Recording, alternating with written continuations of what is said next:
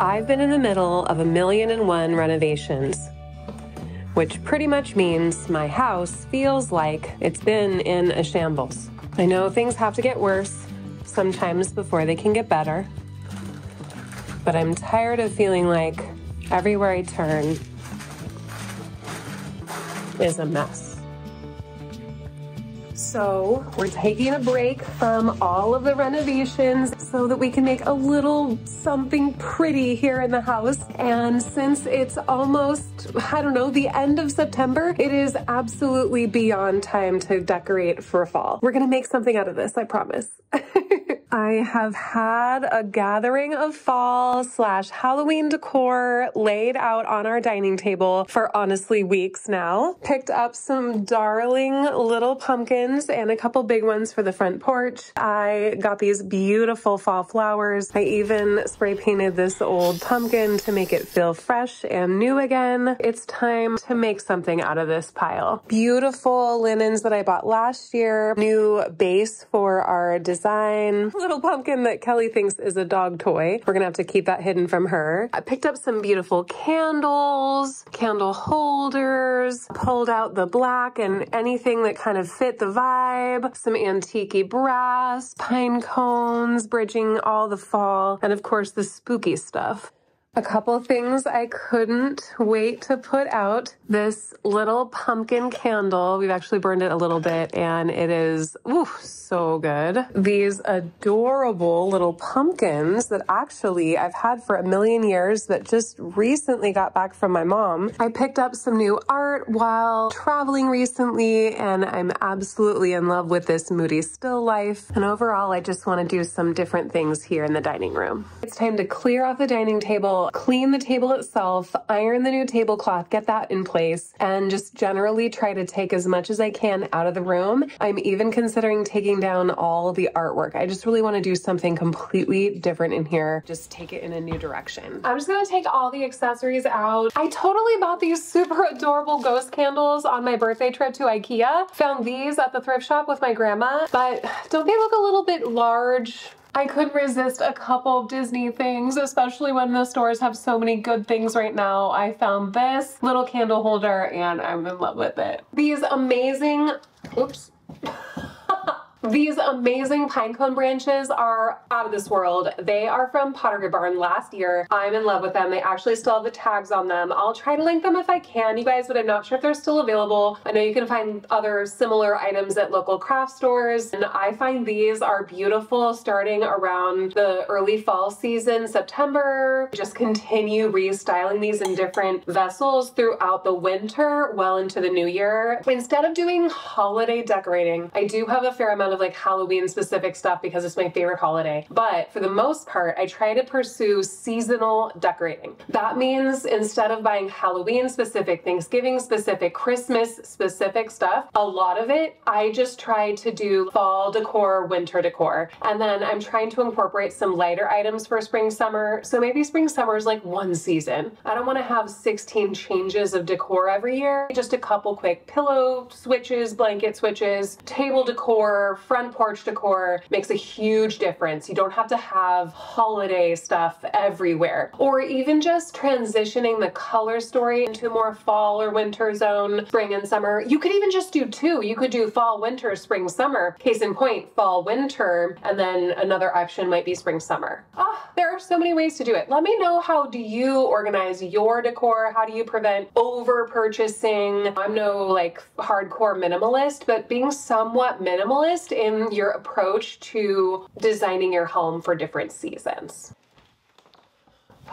I'm still trying to figure out what to do with this cutie little chair, but these little jars are so cute. I found them in that little Bullseye's Playground section of Target. I'll link them down below if I can, but they're little sort of apothecary jars for Halloween. And I figured this wasn't terrible because I think they were like $3 a piece. What I didn't realize in the store, actually, I was so focused on getting the ones with the best looking labels on them, they light up. I don't know if you can see that on camera, but look how cool it lights up, and then they actually change color.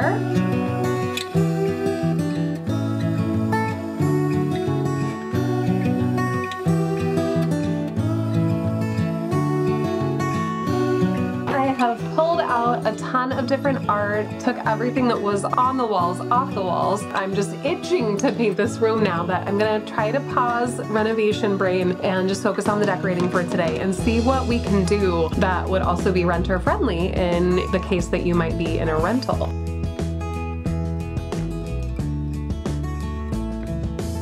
After buying the wrong size tablecloth, not once, but 2 times, 3rd time's the charm. I think I finally got the right one. I also found this extended length runner. I think it's gonna work really nicely with all the black accents that we're doing. While I was in Spokane visiting my family, my mom and I went vintage shopping, coming up on the vlog channel very soon. While we were there, I found these absolutely beautiful Liberty Blue, made in England, Independence Hall plates. I'm in the hunt right now for blue and white pottery, a little bit, you know, vintagey. I just love the look in general. In Spokane, we found 2 of these plates, and today, while I was out thrifting, I can't believe it, I found 2 more, identical, and they were only $7.99. So I'm so excited. Now I have a full set of 4. Now I could actually switch my plan from hanging them on the wall to actually using them on the table.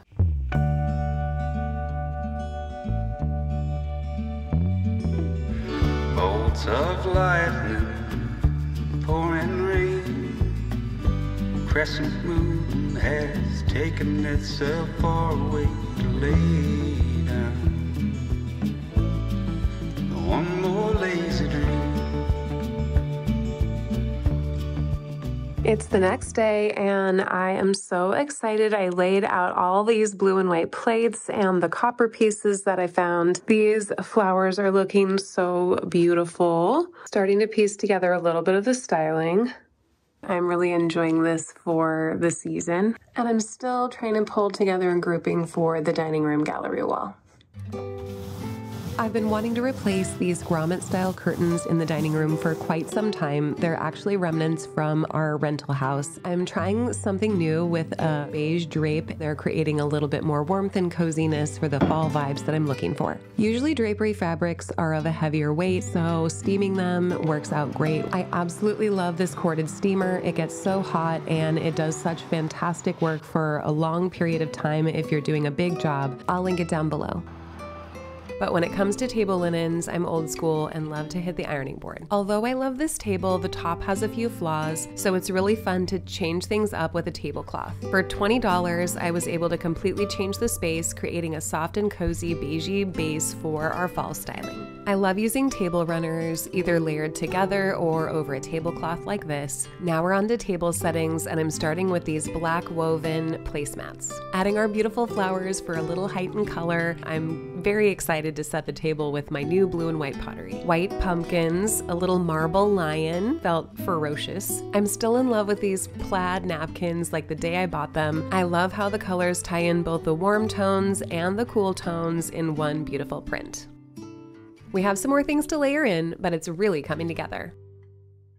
I can't seem to figure out why, but for some reason, this gallery wall is not coming together the way they typically do for me. So although I'm pretty good at improvising, and that's generally where I find my sweet spot, that's what happened in the office and countless others, I feel like this one, especially with the nature of some of the pieces that I've selected, just needs a little bit more forethought and planning. So I'm going back to basics here. I'm gonna be using this brown craft paper to trace the shape and where the nail needs to go for each of the pieces I might be using in the gallery wall, big and small. Then with painter's tape, I'm gonna arrange them, rearrange them until I figure out a placement on the wall that brings me all the joy and happiness that this is supposed to bring.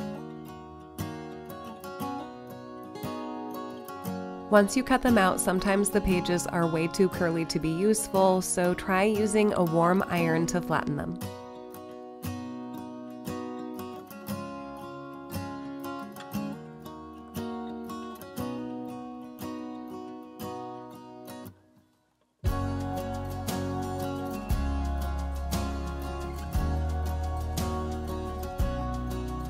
Hang one focal piece of artwork at the center at the height that you want it, and that way you can use the paper cutouts to build everything else around it.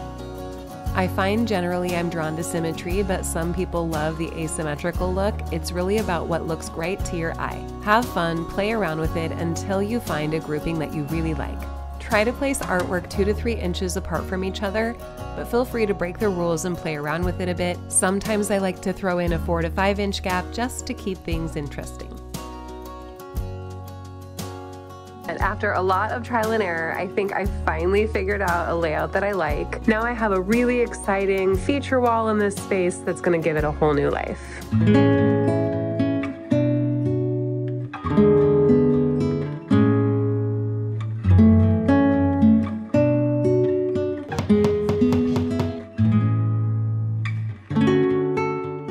As you're putting things up, especially in a gallery wall, you're trying to line up all these different pieces, different sizes, different shapes. You have your vision and you want to execute it well so that things aren't constantly moving and getting off track and off balance. One thing I find obviously is using a level throughout the process. You've seen me use it about 1 billion times today. The other one, little rubber dots that essentially grab onto the wall and prevent the picture from tipping back and forth and should help it stay in place. Put it on the back, bottom 2 corners. That's what's going to be resting against the wall most. Don't need to put them on the top because the top usually floats just a hair off the wall, but you're welcome to if you think that's best for your piece. You know it best. If you have hardware on the side, sometimes getting a little felt pad, like you might put on the foot of a chair, for example, that can prevent it from scratching the wall too.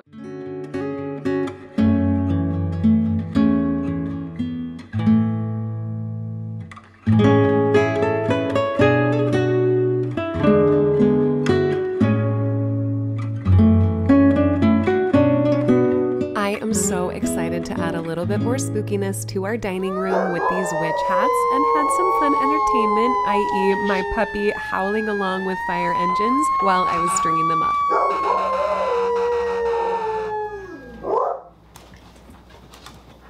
What do you think, Bob? Do you need a little hat for the holidays?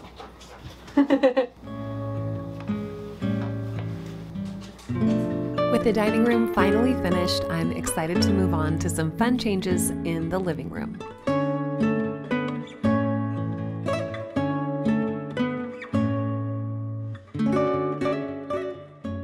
I feel like the chair with the ottoman is going to make more sense here, and then the swivel might make more sense there, just spatially. I've been dreaming of barrel-back swivel armchairs for our living room for quite some time and could not believe my eyes when I found this one brand new with the tags on, $200 off retail at my local thrift shop. I cannot wait to see what this looks like in our living room. We're gonna do the boot play over here. Excited to try this one over here. It's not hard to move. I couldn't resist pulling this little pillow out that I planned to style in here. Look how pretty it looks on the chair. What do you think? Oh, you better not lick the chair. Oh, it's pretty. Ooh, it's good, and then it swivels. Oh. Kelly, what do you think? Oh, I'm so excited. All right, the inaugural sitting. What do you think, bud? When the TV's on, like, oh my gosh, I am so enjoying whatever it is we're watching. And then, oh my gosh, look at us. We are having a chat and I'm so focused on you. Kelly, you should go sit on the sofa so I can like fake chat. Oh, I'm so excited. It is one of those kind of microfiber chairs though, so you have to kind of like, you know, brush it from time to time. Oh my gosh, I can't believe I found this at the Goodwill. I can't believe it. I'm just like enjoying this for a second. It is so pretty. Oh, stop licking the chair. Stop it. Oh my gosh. I'm in love with that new swivel chair. And here comes the food plate chair. Whew, not heavy at all. No, it's not heavy. It's just awkward, you know? Okay, she's always looking in this room, but I feel like it's a new era for her. A new era of being vacuumed for sure. Man, dogs. I swear I could vacuum every day and find more hair. Actually, I do vacuum every day and I do find more hair. I am considering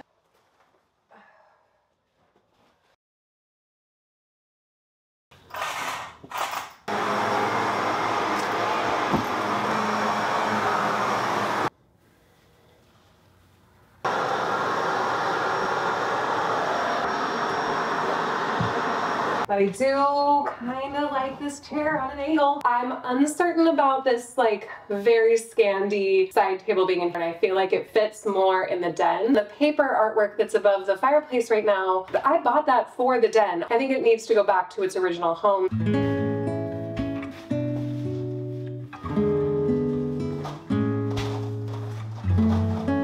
It definitely gives some height to this side of the room. Doesn't bang into my head when I sit down. This is cute. Things are looking great in the dining room, coming together in the living room now, and it's time to add a few more overtly spooky details, including my new favorite, spooky tree. This one is super easy. LED lights are already in the branches. You just plug it in. I just put it into this large basket that I had in the garage in my little decor stash. You just have to make sure to measure the base of your tree before you go looking for a basket so that it fits. I thought I had one that was perfect and I had to scale up just a little bit. This one doesn't have a remote, but it's got a little box here. It can go orange and purple blinking, solid orange, solid purple. I think we're gonna leave it purple for now. Since the basket part is a little empty and awkward down here, I think I'm gonna make this feel a little bit more intentional. All right, so we've got our basket, a couple beach towels, and this tub of fall branches that I had just hiding out in the garage. These particular branches I just didn't have a place for this year. Previously I did like a huge display of them, so I have a ton of them. They were really cost effective. I actually got them at my local grocery store floral department. They're all balled up, but I was thinking add a little bit of color, hide that empty basket. We'll just kind of rumple up the towels just to fill some of the space. That'll create like a little base for it. They're bendy. See if we can sort of place them almost like a wreath, like around in a circle. I figure it doesn't have to be perfect as long as it disguises the towel and just makes the basket feel more full. Kind of layering it, but letting this leaf part pop out a little so it doesn't feel totally empty in there. I also have these, but I don't know if that would be too much. Slash how exactly I would put them in. Oh, and I can tuck them within the towel.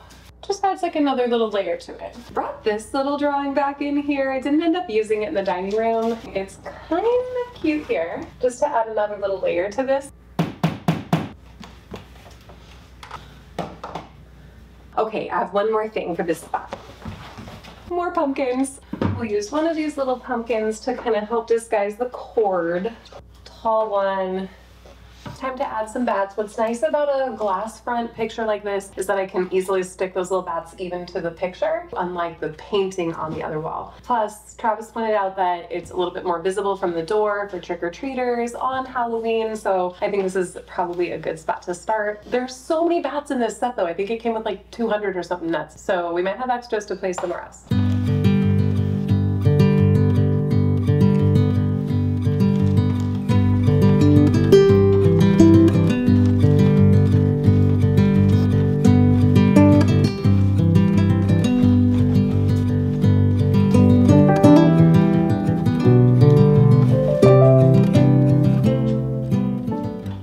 We are finally at a done point with the dining room and living room. Little spooky fall decorating makeover. Without further ado, let's take the final tour of these two spaces. In 3, 2, 1.